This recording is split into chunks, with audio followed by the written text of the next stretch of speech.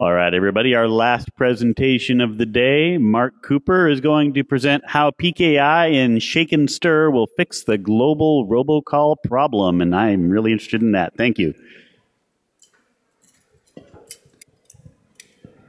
Well, good afternoon. I was just telling Joe, it's an amazing coincidence that over the years of speaking, somehow I always wind up in the slot that's between you and alcohol. I don't know what it is. So I'm painfully aware of the fact that the end of the day is after this, so I appreciate you coming. So as he read, this is actually a brand new topic that I'm just starting to talk about because, frankly, a lot of people aren't even aware that this is going on. There's a brand new change that's coming to the telecom space. And the Shake and Stir framework is what we're going to talk about today. So my company focuses just in the PKI, so public key infrastructure, doing cryptography. And traditionally, that's been enterprises as well as a lot of IoT. And this has kind of come out of nowhere. And it's an interesting topic that we started talking about earlier this year simply because of the fact that it's so heavily reliant on cryptography and the fact that it's affecting everybody. So today we're going to go through and talk a little bit about what the current landscape is. And I could probably guess this, but I'm going to ask your cooperation on this one. How many people have gotten a robocall sometime in the last couple of days? Thanks. All right. Anyone gotten one today? All right. And just because of DEF CON, is anyone here actually the ones making those calls? All right, there's two. All right, so perhaps. So we're going to talk a little bit about what's going on. Since everyone's pretty painfully aware of what these robocalls are, we're going to talk a little bit about the scope. We don't really have to go too far into there, but we're going to talk a little bit about the motives. And the motives are really important because as we start talking about this framework, one of the areas I want to go into with you guys is the fact that just because there's a solution to the problem doesn't mean it's going to fix the problem, and it's going to actually present a whole new set of exploits that people can potentially take advantage of. So we're going to talk about not just what Shake and Stir is and how it works, but we're going to talk a little bit about those technical details. So depending on what side of the argument you're on, you can have a better understanding of how this works. So a couple interesting things around the robocall space. There was actually just a summit that the FCC held. Chairman Ajit Patel held this in DC just a couple of weeks ago. An interesting set of statistics. Almost half of all phone calls that are made now are some type of robocall, caller ID spoofing, or something relating to that space. That's why we're getting so many of these. They've been around for a long time. At one point, I took a screenshot of the voicemails on my phone a couple of days ago. 9 out of 10 of the voicemails were either a healthcare provider, IRS scam, or something else. It's now gotten to the point, like most people, if it's a number I don't recognize, I'm not even answering the phone. My phone has essentially turned into what my daughter uses the phone for: email and web browsing. If someone calls me, I know it's a scam. My wife doesn't call me. My daughter doesn't call me. No, let's not go there. That just is. But anyway, the phone calls are not doing anything good for me. The other thing that we're seeing is the vast majority of these are some type of robocall. And there are some that do a much better job than others. Probably one of the best ones I've heard is a recording, and it sounds like someone who's picking up their headset and starting to talk. Most of these call systems have a and they're just waiting for that pickup click, and then maybe they'll connect you to someone or they'll start playing a message. But the best one is like, oh, hold on a second. Oh, there you are. Okay, this is that bank loan. So some of them are much better about how to attract you once you pick up the phone. But if you don't pick the phone, you're not going to fall prey to this. The other thing that we're seeing, and a lot of people in the U.S. don't realize, this is a global problem. This isn't just happening in the U.S. It's not just U.S. numbers that are being spoofed. It's not just U.S. phones that are being called. The calls are coming from all around the world. They're happening around the world. So they're not just coming to the U.S. or leaving the U.S. It's a global problem. The other thing that we're seeing is we're expecting a greater number of calls that are happening to mobile phones. For a long time, we were seeing a lot of the robocalls going to landlines. Well, they got smart a couple of years ago and realized they need to start using the mobile numbers. And as you probably have been painfully aware, things like do not call lists, that's essentially just a publication of your number to robocall. So a couple of things that were going on. When we talk about the problem, it's definitely a global issue, not just happening in the US. There's a huge impact from a cost. It may just be a few seconds of your time to determine if you want to answer the call or hang up the call. From a business perspective, that's happening over and over again. An interesting thing that's happened to me, I have a service that answers my main office number because we're often traveling, working with customers. We don't have someone sitting there at the phone. So it's provided me a really interesting data point. They charge me for every call they pick up, even if it's a robocall. So suddenly I was able to get this nice data on, oh, look at how many calls I'm getting. Look how much this is costing me. My answering calls, even though it takes them a few seconds to go, oh, solicitation, hang up, push the button, charge Mark, almost doubled or tripled over periods of time. And you could see this ebb and flow where some months you can see somebody was really going at it hard on the robocall side and my service costs went up. Well, that same thing impacts businesses. If you have a receptionist that's sitting there, you have employees that are getting those calls, those fractions of minutes, fractions of calls add up to productivity losses. That has no inclusion of the financial loss. Most of those robocalls are out to get something, steal information, get you to buy something, or get details from you, or get some type of scam, the IRS scam, for instance. So there's money transactions in addition to these billions of dollars of loss. What we're starting to see in the US is the FCC is encouraging companies to implement stronger controls. There isn't a regulated requirement yet. We're starting to see some things at the federal level of encouraging the adaptation of authenticated calls. There's encouragement for private enterprise on the telco side to start implementing solutions. But as of today, there's no regulatory requirement that's forcing this. Fortunately, a lot of that's being driven from the fact that there is a technology standard that's coming out. We have been seeing some things from the phone company perspective. You may have seen something earlier this year with Comcast and AT&T. They had put out that they started testing and implementing authenticated caller IDs. And when I get in the shake and stir, I'll show you essentially what they did. It's not shake and stir, it's a proof of concept. So why are we here? Where did this problem come from?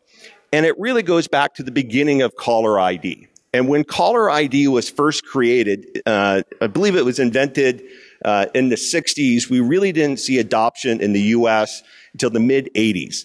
And the concept was that the telephone switch itself is a trusted source. The switch was at the telco. When you placed a call, that circuit ID got assigned a caller ID number that was then sent to the recipient, and that was your caller ID. It was from trusted source to trusted source. Well, with the advent of computerized PBX systems, now microcomputer-based PBX systems, that concept of trust has moved out of the telco, is now potentially in the hands of the call originator. A lot of people that are using voice over IP services are acting as their own switch, which means it's now up to them to choose what caller ID they put onto their calls. So that trust source changed, but the whole concept of caller ID had no way of keeping up with that. So because of the fact that we're now allowing the originator, in many cases with these virtual PBXs, to designate their call, it's a non-trivial issue for them to change the number every call they make, every dozen calls they make, whatever process they want to go through. Very easily demonstrated. They can go through, and the reason that they change their number is a very important thing. Yes, there are some tactics of having area codes and prefixes that match your number, but a lot of people have gotten smart on that. The whole reason they're doing that is to keep their line from getting flagged and blocked. A lot of the technology that's out there, you can get this from AT&T, you can get it on your mobile phones, for instance. They offer these spam blocking applications. Really, all that they're doing is if a lot of people mark a particular number as being a spam call or a fraudulent or a robocall, if they get enough complaints, the intent was to block it. Well, the originator simply needs to change their number. And if it's an ever revolving set of numbers, there's nothing that can be blocked. So the problem is it's kind of a cat and mouse thing. It's always moving around. It's not a consistent ID. So there's really no reliable way to block those calls and to know if it's a genuine caller or not. So that's where the shake and stir framework comes in.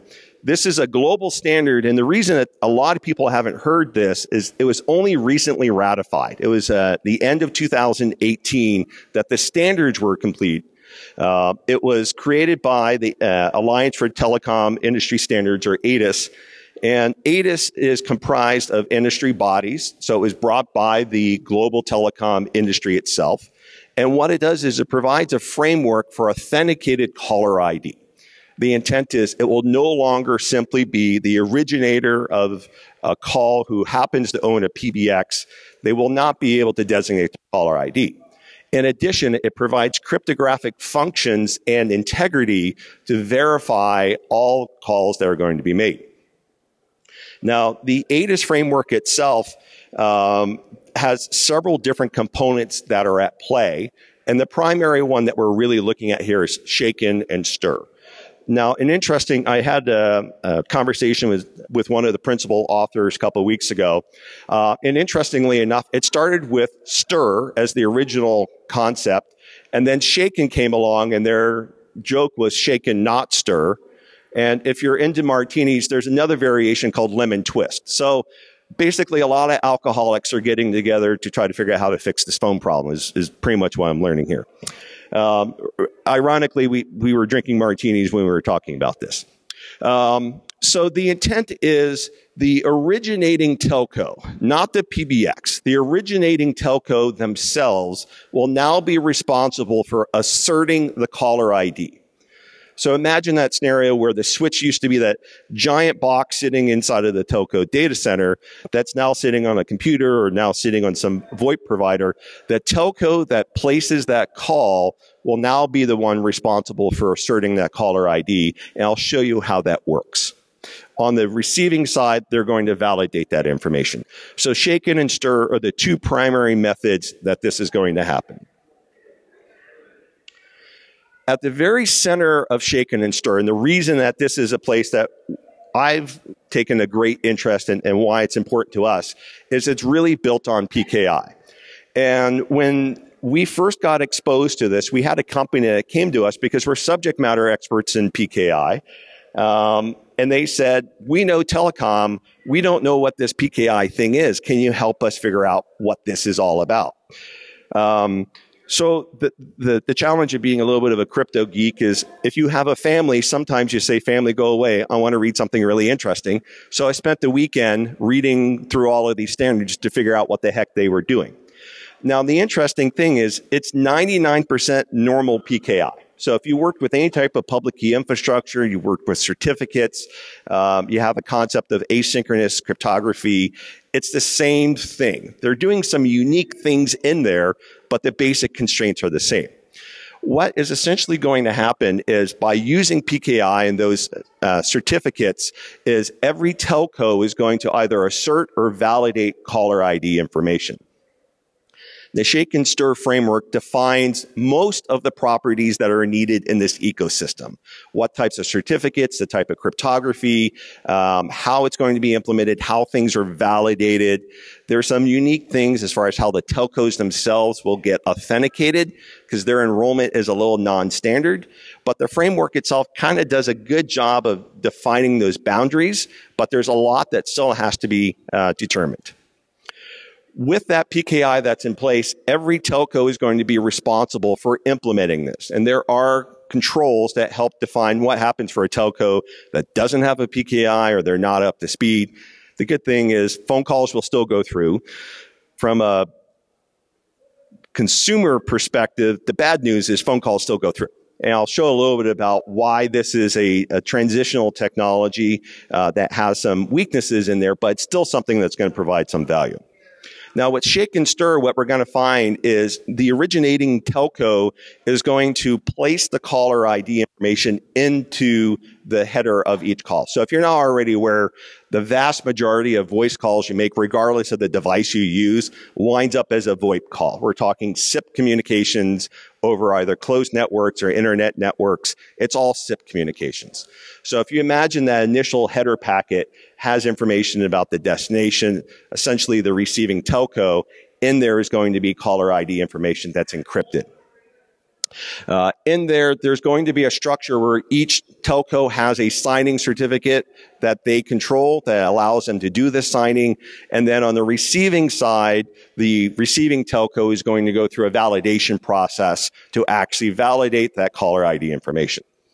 So this is kind of what the framework looks like. Now, the challenge with Shake and Stir is because it's a global standard, a lot of this is left up to each country to implement. If they're going to follow Shake and Stir, there are certain framework things that they need to follow, but it's up to them to implement each of these components themselves. So I've tried to keep this as generic across the globe as I can, but there's some of these components that are applicable to the U.S. right now based on what we're seeing. At the very top, we have this concept of a policy administrator. And in the U.S., this is just the point that we've got right now. So at a whole, if you take this entire chart, all that we have is a company assigned as the policy administrator. What happened is there's an organization created out of ATIS and the, I think it was the ETF. They created the STIGA. And if you want to find acronyms, ATIS and the Shake and Stir is a great place to go. Everything is 3 and 4 and 5 letter acronyms. So at the very top is this concept of STIGA, the Secure Telephone Information General Administrator. Their job is to essentially be the non-government entity that is responsible for secure telephony. And all that they've done essentially is put out a bid for a company to run as the policy administrator. That was won by a company called iConnective in the U.S. So this is an example of something that's going to happen in every country. Each country is going to have to put some type of a body in place to run their Shake and Stir framework. Whether it's private enterprise like it is in the U.S. or a government entity, that's going to be left up to each country. The policy administrator has a couple of important jobs. They're responsible for defining what this ecosystem is, because even though Shake and Stir has defined the technical requirements, they have left a number of things to the policy administrator to figure out. How do you determine what PKIs are trusted to do this? How do you attest and audit those PKIs to make sure that they're following the rules? Not only that, but the Shake and Stir framework, if you work in the PKI space, there's a common practice we go through called the Certificate Policy and Practice Statement. Well, in the Shake and Stir framework, there's all of about 5 paragraphs that say, this is the only thing we're going to stipulate for a CP/CPS. It's up to the policy administrator to figure the rest of this stuff out. So none of that has even been defined yet. So one of the biggest challenges we're having is for companies that want to get into this space, because there's a commercial play here, is what are the rules? What am I going to have to do? What are my requirements? Don't know what they are. They haven't been written yet. So the policy administrator has 2 main functions. One is they're going to be able to oversee the ecosystem of commercial CAs. So think of this a lot like the Global Signs, the DigiCerts, the GoDaddies, all of those CAs that work in a trusted root space for Windows and Linux and Macintoshes. All of those concepts have no bearing in this ecosystem. Just because a CA is trusted by Windows or Google, for instance, doesn't mean that they're trusted to run inside this ecosystem. Well, in order to be part of this framework, the policy administrator is going to have to define those rules and allow those commercial entities to participate. The challenge right now is what are those rules and who are they going to be? The other interesting thing about that is from a commercial perspective, if I want to get in the business of selling certificates to do Shake and Stir in the US, my total customer base is 2,000. There are 2,000 telcos in the US. So how much money do I have to charge per certificate if I had 100% of the market and keep a business going? That whole financial picture hasn't been quite figured out. The other part that's here is we could also have a PKI that is within the telco itself. So we have the commercial entities, we have the originating telco. We could have the telcos themselves say, you know what? I don't want to use a third-party certificate. I'm just going to stand up my own PKI. Why bother buying a cert? I'm Big Co. I can do it myself. Now, the same things. We don't know what the rules are. We don't know the security requirements that are going to be there, but they have that option. The challenge is in the U.S., maybe 10 of the telcos are big enough that they can look at that and go, that's inconsequential money. But the other 1,990 telcos, a lot of them are very small shops, a lot of them are virtual providers, are going to be faced with how do I invest not only in the technology, but in the operations of this. So it's a big uphill battle for them. Now, within that, once we've figured out what those PKIs are going to be, what we essentially wind up with is a roadmap that looks like this. When a call is placed, it goes to the originating telco, and they have a service that is part of the shake and stir called the authentication service. And essentially what the authentication service is going to do is use existing customer records. We know this call is coming in on this circuit. That means this caller ID is assigned to that circuit. It's then going to use its key management and secure key storage. This essentially comes down to their certificate and some type of hardware security module that's protecting the key. Once they know that circuit ID, they know the telephone number associated with it, they'll use their signing key, and then they will route the call out with a signed header. Here is the originator's caller ID and some additional information. Now, a couple of the interesting things that are a little different than a typical PKI is the fact that we have this concept of a certificate repository. So one of the challenges that we have when using certificates is we have to be able to validate the certificate itself. Does it come from a trusted PKI? Has it been revoked? A lot of times when we do things like TLS, we can shove all that stuff down in the negotiation of the TLS session itself. Well, from the telephony side, time is our problem. We can't send a lot of data. If we're sending all of that, it's going to increase the time to connect. So what they've done instead is they created this certificate repository, which frankly isn't much more than a file repository. A copy of the certificate and revocation details that are sitting there. When the call is routed, in the header, it will say, here's where my repository is. So now every telco or every commercial CA will have to have a repository that can be used to retrieve certificates and revocation details to validate that header. Now, there's some really important things when it comes to caching, because the time to completion is a really important part of all this.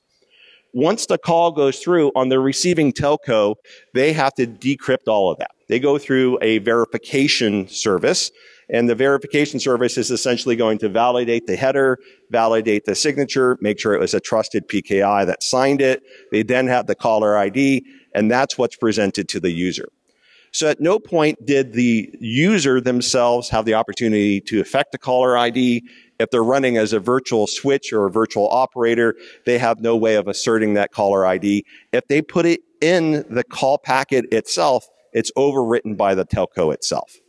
So it moves that concept of trust and how we define that caller ID on telco. Now, our problem is, how do we make sure that the telcos do it the right way and securely? Now, the shake and stir, the fact that we can validate identities, only solves part of the problem. All that shake and stir will do is give us consistent data. This caller making these calls got flagged X number of times as a spam call, but they're consistently on that number. Shake and stir cannot stop those calls. And in fact, calls will go through whether shake and stir is there or not. All that we're doing is providing consistent, attestable information about who is placing the call. Now, with that, shake and stir has provided suggestions to telcos and to handset manufacturers of how to deal with this information. There's really two things. How do you, as a receiving telco, want to deal with calls that are consistently being reported as spam? That's up to you. Do you want to just let them through and you ignore the problem? Will your consumers complain about it and ask you to do something about it? Or do you somehow provide some clues to the user about what's going on? And then the handset manufacturers have to have some way of displaying that information to you. So a couple of things that we have is the terminating network or the receiving network now has a couple of things they can bring to bear.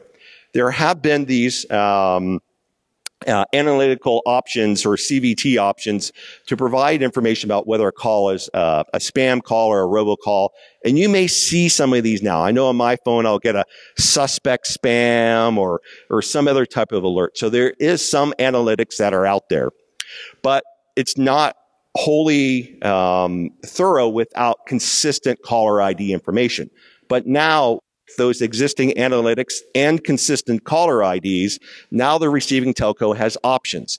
Do we want to start marking things so that they show up differently to our user? Do we want something that comes through with no particular warning? It's just a name and a number, essentially what you see now, but doesn't necessarily assert that it's a valid name or number. Or do we only start marking things as suspect spam or invalid number? Or do we have other types of visual indicators of what things should be going on? So Shake and Stir doesn't fix all the elements that are there, but now give a platform where Apple and Android and everyone else could now decide, hey, how do we handle these unvalidated calls? What do we show to their users? How do we respond? So the current ecosystem itself, and this is kind of the challenging space. We have ATIS. It's been around for quite some time. They're responsible for helping bring together the authors and the concepts. And the IETF was also part of the creation of the standard. We have government entities around the world. As I said, each country is going to have to implement this in their own way. In the US, that falls under the FCC. But as I indicated, the FCC is not taking a regulatory approach to this quite yet. There's a lot of encouragement to private enterprise to implement technologies like this. It stated, we would like this today. Well, what I'm going to tell you is this ecosystem, if we go back to the flow, the only thing that exists is the fact that the policy administrator has been selected. We're now sitting almost in the middle of August. Nothing's getting done by the end of the year. There's a number of agencies that we're going to see involved from a purely policy side. So the STIGA, as I mentioned, the policy administrator will be specific to each country. In the US, that was awarded to iConnective. A lot of the work right now is being done at this level. Between the STIGA and their subject matter experts and the policy administrator, this ecosystem is being defined. What is it going to take to attest these PKIs? What are the operational requirements? What's the timeline? All the stuff that wasn't in the standard itself. Now, beyond that, we have the telcos.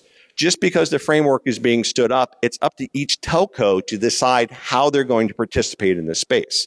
It's an industry standard with no regulatory requirement, which means they can drag their feet as long as they can. There's no one that's going to shut them down if they don't do this. Now, there are some interesting thoughts around how are these companies going to be compelled to participate. If we start seeing things from a consumer perspective, where I can get alerts that are consistently better about spam calls, that might start to influence people on what provider they go to. And it may no longer just be, can you hear me now? It's like, can you flag my spam for me now? From a business perspective, if I have a provider that's not on the Shake and Stir framework and my calls are consistently getting flagged as unverified, think of it like your website if it comes up as unable to validate your certificate. Could people click through? Could they still get to the website? Yeah, maybe. But do you want that for your business? Probably not. So we may see pressure from businesses to their telco saying, I'm going to move my business somewhere else because you're not properly validating my calls on the way out. Now I'm not able to reach my customers. So we may see pressures coming from that place. And obviously, part of the ecosystem is going to be those handset manufacturers. I haven't seen anything from them today as far as how they're going to be participating. Now, there's obviously many more telcos than I can have space for, but we are seeing early activity from AT&T and Comcast, as I said. What they essentially did when they did their announcement earlier this year, and you can look this up, they'll say that they've implemented new authenticated caller ID systems. It's Shake and Stir. What they essentially did was they both created self-signed certificates and exchanged them with each other. They did the protocol. They did take that SIP header. They did encrypt it. They did put a caller ID in there, and it completed, and it was great. And now they get to say they're doing authenticated caller ID.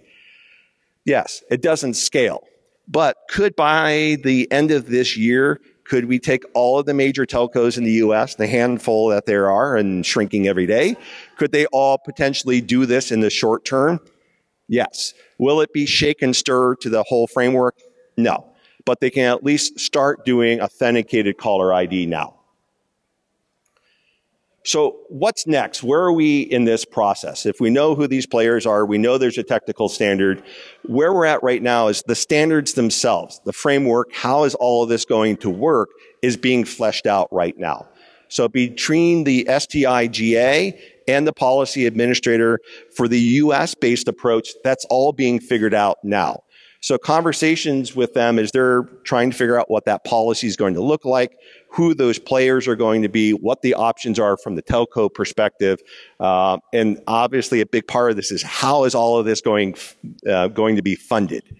If we've got a pseudo-government agency that's going to be supervising all of this and potentially commercial CAs that are going to be providing the certificates, who's paying for what? And that was not part of the framework. So each country kind of gets to figure out what that's going to look like.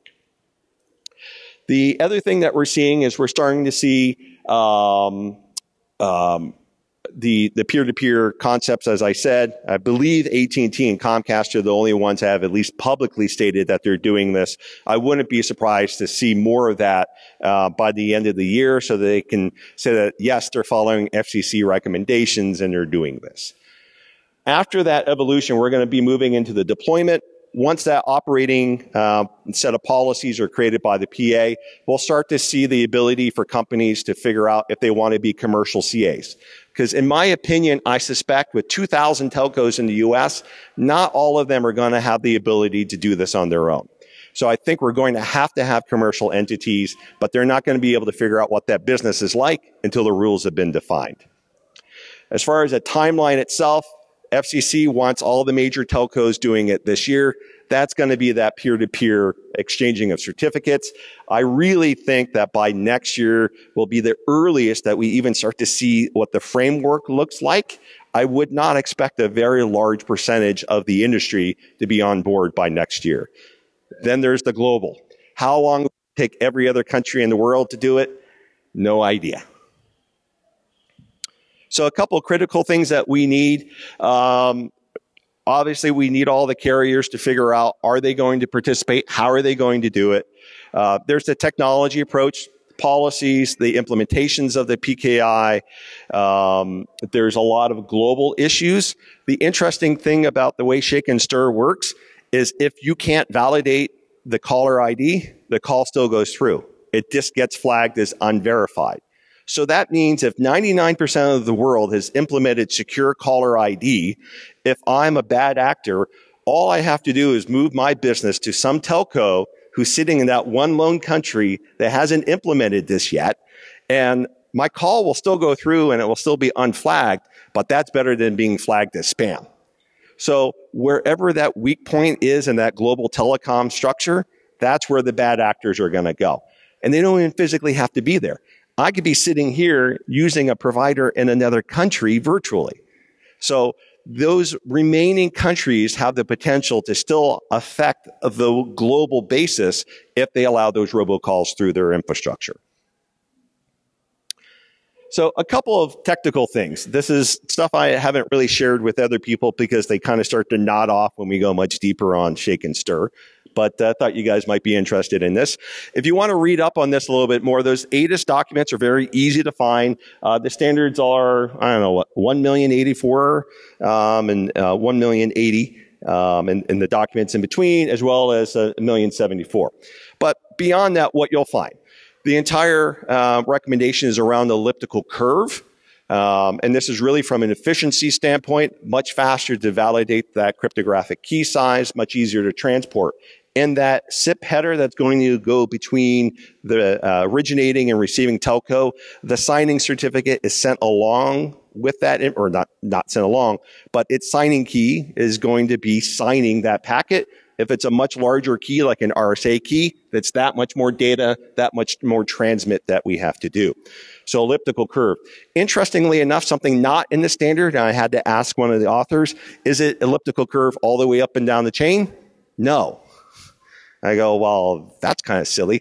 So RSA encryption keys at a higher level are acceptable, but the signing keys themselves, elliptical curve. The other thing is each provider is going to have to be responsible for having the infrastructure to be able to go out to that certificate repository for every other provider and retrieve those certificates to be able to validate a call. In the US with 2,000 telcos, if everybody was doing that, imagine a server that's doing this verification service. When it starts back up with no cached information, the first call from every originating telco, it's going to have to go out and retrieve that information. Go retrieve those signing certificates, the chain, and revocation information. The only way that this really works at scale is the fact that maybe the first call or two after that machine is rebooted goes through as unflagged. It retrieves the information and then caches it. It's not a giant number of certificates that would have to be cached, but it's something that's going to have to be built into that verification service. The other interesting thing here is we work with PKIs all the time. Telcos are no different than most enterprises and governments. They struggle to do PKIs today. And that's just to get their users on the Wi-Fi networks and encrypt stuff. Now we're going to ask them to deploy PKIs to secure every telephone call they make. I don't have a whole lot of confidence in that. Couple of telcos I've looked at have, one that comes to mind has 9 different PKIs. Simply because they can't ever figure out how to get rid of the one that they didn't quite do the right thing on, and it's still sitting around. So they now have 9 of them.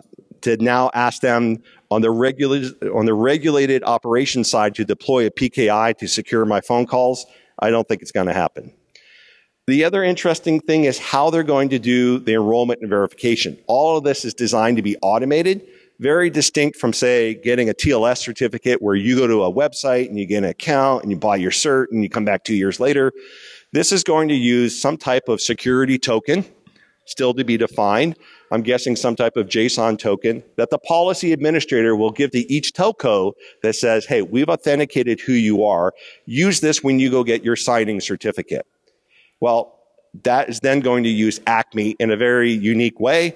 ACME is going to essentially say, if you've got an authenticated security token, we're going to let you get your signing certificate. So all of this still has to be created and defined. Again, it's not going to happen by the end of this year. So the SIP header itself, this is what we see in a outgoing call. You may recognize some of this, but this is what it's going to look like with shake and stir in place. In the header itself, you'll see that there's a signing algorithm that's specified. In this case, it's an elliptical curve 256, and it's asserting the fact that there's a shaken token or a passport that's been defined. And one other thing that they're doing unique, that certificate repository that I said that was a little different than a normal PKI. This is where the chain and revocation information is going to be available. The signing certificate that was used to sign this header is going to be specified in the header itself. So rather than sending the certificate so it can be validated, the header goes across and the validation service will then go retrieve that certificate if it doesn't already have it in memory and use that key to validate the signature that was on the SIP header. Now the payload itself, what's actually in the call that's attesting to it, you can see that the payload is attesting to the call itself. There's a destination telephone number or TN. And more importantly, we have the originator, the originating telephone. So this is the caller ID that's been inserted into the SIP payload by the telco itself. There's 2 other important things. There's originator ID, a GUID that will help the originating telco track that back to particular transactions and accounts. And the IAT is an encryption of date and time to prevent replay attacks.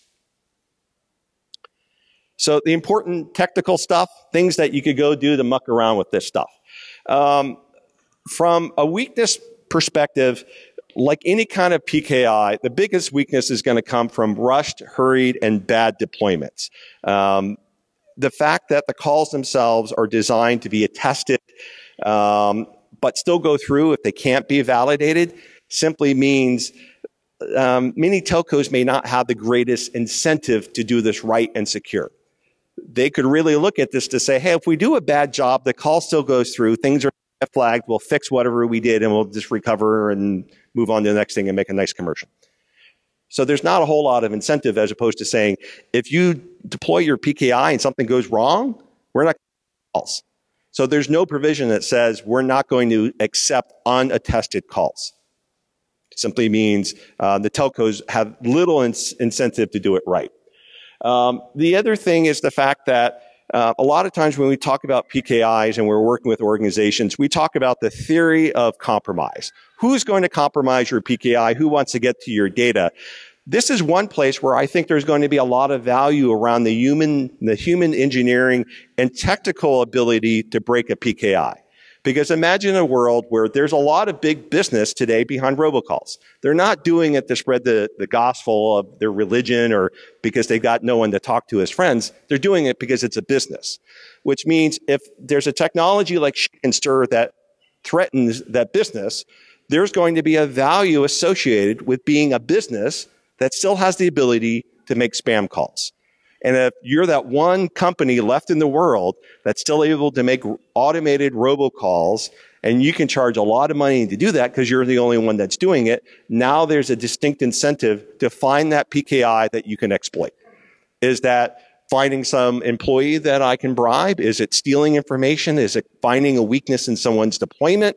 There's going to be a very clear financial incentive to go out and find out how to break this somewhere. The other challenge is PKI is tough. We deal with this all the time. It's not a technology where you can push a button and you've got a secure infrastructure. Almost everything we do is bespoke because every risk is different. Every organization is different. Who do you trust? Who don't you trust? Do you want two-person controls or are you just concerned about a rogue adversary? Are you trusting of your administrators? Do you need 2 data centers or 3 data centers of fault tolerance? Do you need fault tolerance within the data center? It's stuff that is difficult and takes a lot of deep subject matter expertise, but there's not a lot of it out there. With 2,000 telcos in the US and only 10 of them of considerable size, and what I mean by that, meaning an enterprise that's large enough that they probably have subject matter or money to make this happen, the rest are left to fend for themselves. And in fact, at the FCC summit, many of them were simply there to discuss their challenges and how the heck to deal with this new requirement. How are they going to implement this? The other interesting thing is the fact that from an adversarial standpoint, things like a denial of service or direct attacks against the Shake and Stir framework, while it won't necessarily result in validated IDs without the theft of signing keys or something else, a denial of service does have one distinct advantage. Because calls still go through, even if they're unverified. If I simply want my calls to start going through, I launch a denial of service attack. You can't validate information, but the call still goes through, as opposed to the fact that you are validating that my caller ID is this number that's blocked. So there's going to be an incentive to potentially find ways to break this simply so that your call gets marked as unflagged as opposed to spam or suspect. So there's several areas that are likely to come up as issues here. A couple things before we go into questions. If anyone likes to geek out on PKI, we are running a little thing. We have an online PKI class. If you take a little snapshot, we have a little code called DEF CON. So if you come up to our site, we're doing 50% off our training. It's just a way of trying to get more people to be aware of what the heck PKI is. And frankly, the Shake and Stir space is something that is of interest to us, but we realize that there's going to be a need for a lot more people associated with the telco space or work space that are going to need to know PKI. So hopefully this is something that will be available out there. So with that, I'll open up the questions. All right, and if you could please line up behind the human microphone stand. Come on up, everybody. And don't leave before the end of questions. I have one more thing. Well, here, I'll tell you now, just in case anyone goes, and I'll come right back to your question. We're going to run a little crypto chat and drinks afterwards. If you would like to come down, we're giving away drink tickets. You need to get a wristband from me, so I'll do that just on the other side of the partition when we're done with Q&A. I have 50 wristbands, but you get 2 drink tickets. So there's a little bit of work. It's down at the Blue Moon Bar, just down in the lobby. So we're going to run that from 6 to 8 with our partner Key Factor. So if you want to come talk some more crypto, if you just want to go get a Coke or a martini or a lemon twist or a lemon drop, whatever you want, that's okay too. But we'll be around to talk crypto down there. All right, thanks. Thank you for a very comprehensive presentation. I am curious though. I just went to Twilio's conference a couple days ago. I think it's called Segment or Signal, something like that. And they actually showed a demonstration of this kind of implementation using their own stack. And I thought it was interesting that I think a common theme in your presentation was how inept bureaucracy is to do this. Do you think it's likely that the companies like the Twilio are going to be essentially implementing this for everyone? So the one good thing that's going here is the fact that the implementation and the day-to-day is really out of the government's control. So there's some benefit there. The fact that we've got iConnective operating as that policy administrator, it's not bureaucracy on a day-to-day basis running it. I don't necessarily think that every organization is going to do this the right way. And in fact, I'm betting on it. And I think that there's going to be mistakes. I suspect it's going to be commercial pressure that makes this happen. That really being, why are my calls not going through as validated? My business is, telephony for hospital. I'm going to move my business somewhere else. So I suspect, if anything, people are going to go kicking and screaming into this. It's going to be the commercial companies that are going to force them to do it. Great. That was actually what I think I saw at the conference too, because DoorDash was like showing verified versus non-verified, and they have their logo on it and everything. And you may even see some providers that say, you know what, we're just going to go for that bottom barrel. We're just not even going to do it. We're going to keep our costs low, and they'll be the last ones to do it until they go, okay, no one's signing up because we're the only ones not doing this now. Cool. Great. Thanks. I'll probably go a little into the weeds with this. How do you think this is going to affect the toll-free side of all of this and places that use that as sort of their outbound number? Yep. So ironically, that's where this concept of lemon twist comes from. So the initial concept doesn't scale well for things like hospitals, government agencies, schools that have a large number of telephone numbers that may want all of their outgoing calls to be identified by a particular ID, which is what you're asking about. Because today, that circuit comes in, it's going to get tagged with whatever number is associated with that. So the next stage of this has a few names. Lemon Twist is one of those proposed standards. Enterprise, Shake and Stir is what this typically gets referred to. And in that case, what we're talking about is accredited organizations. Undefined what that means, but imagine City Hall, they would then have a signing certificate instead of the telco. So we're kind of going back to the model of the originator does the caller ID. They can then, on their PBX, have this signing certificate. So it has to come from a trusted source. But then they could say all of our outgoing calls are going to get flagged with this one static caller ID. But how that gets attested, who gets that, how is that going to be kept secure, TBD. But they do see that that's going to be that next stage. And that's frankly why a lot of the commercial entities are thinking about getting into the market selling certs. They see the market today as 2,000 certificates, because one for each telco. But once we start talking about giant businesses, okay, now we're talking about a much larger ecosystem that I could be selling this service into. And then how do you see fraud basically in the section? It's going to be rampant. As soon as I don't necessarily think that we're going to see fraud directly from the telco side, from the initial shake and stir, because it's going to be in their incentive not to have a lot of fraud that's happening. The initial amount of fraud that we're going to see is somebody deliberately breaking the implementation at the telco, the human engineering, something going on there.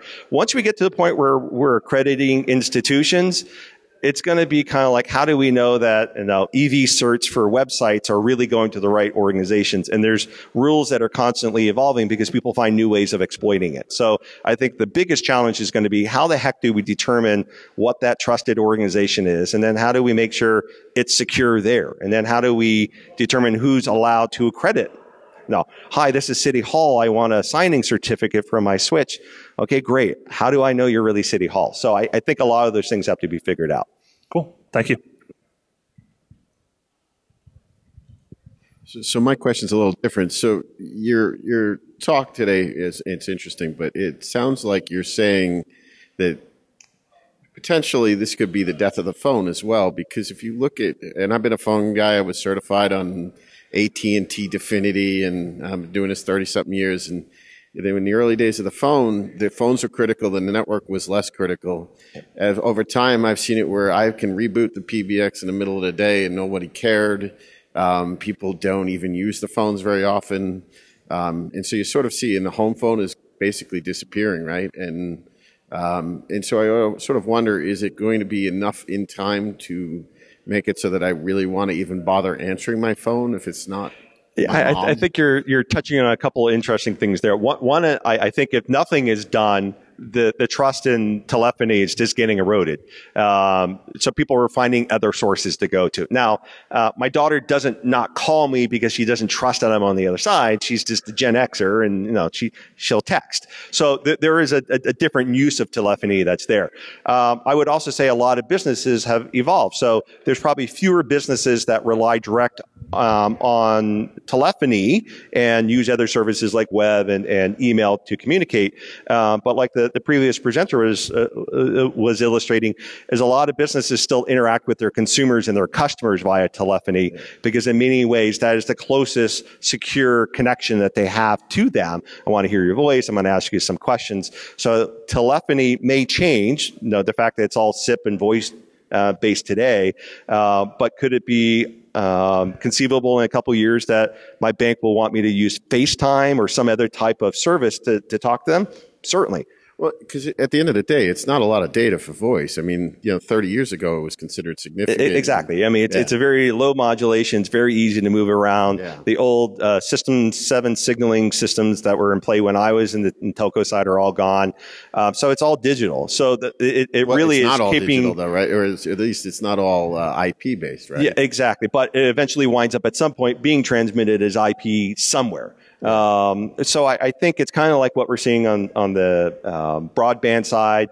You're still getting broadband TV as kind of broadcast channels, but it's going over digital media. Everything's kind of morphing. But I think telephony is going to have to come up with a better identity, because it used to be you picked up the phone book. If you had a number, you knew who was going to be on the other end. And it just doesn't happen that way anymore. Okay. Thank you.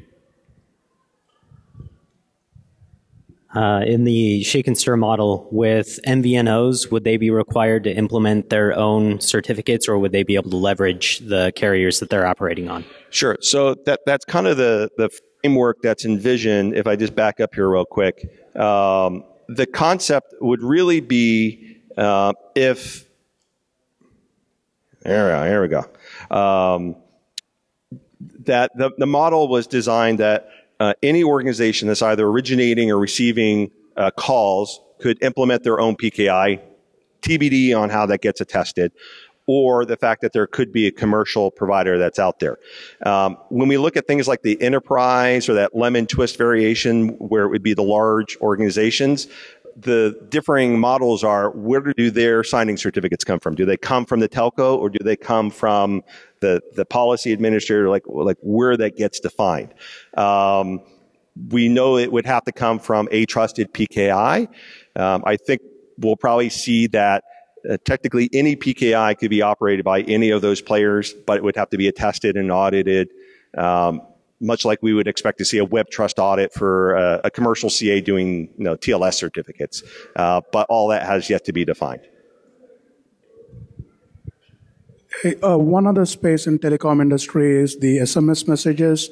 A lot of companies use it for multi-factor authentication, and it is considered as the weakest link. There were a couple of attacks that happened earlier this year and last year as well. Is anything happening in that space to? I think the interesting thing is. I haven't seen anything specific to the shake and stir in that framework. So I don't think it was designed to do anything in there. I think it's a little bit of a different problem. We don't tend to see on the SMS side too much of the impersonating of the sending of it. A lot of what we tend to see on the SMS is impersonating the receiver. So whether that's SIM jacking or something else, where I'm trying to get myself in front of someone else by impersonating their SIM or their number on my phone, it's almost kind of the opposite problem of what we're trying to do with shake and stir, where we're trying to prove who the originator is. Well, in the case of a lot of the SMS attacks, we know it's the bank that's trying to reach the consumer. It's just that somebody's inserting themselves in the middle. So the tough part is, how would the messaging structure have to change so that if I want to send an SMS, I would need some type of a relayed mechanism that went back to the originator to say, I got to this thing, I was able to validate it somehow, and here's the proof. I don't know of any frameworks that are directly addressing that. But that's probably why we're starting to see the use of other types of two-way texting or other types of messaging systems. And I think there's I haven't looked into it, but I know there's kind of a growing standard to replace SMS. I think Android just said they're going to start doing it, but I forget what it's called. You have another one? You the last one? Oh, no. He's like, no, I don't want to hold it anymore. Any other questions? All right, I'm going to move to the other side of the partition. So more questions and wristbands, and I'll see you there. Thanks for coming. Thank you very much.